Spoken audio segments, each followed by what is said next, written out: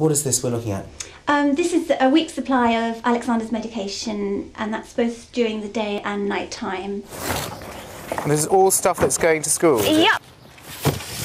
How long will all that stuff you put in there last for? Oh, not very long. Maybe a couple of weeks, something like that. That's an average of tablets and capsules he takes a day. How many pills do you take a day? At least 50.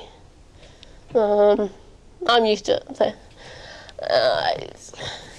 I mean, I set myself challenges how many I can take in one go.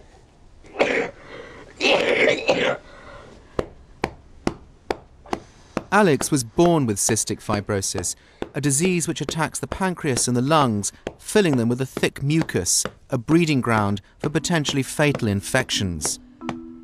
3 times a day, he needs intensive physiotherapy to get rid of the mucus.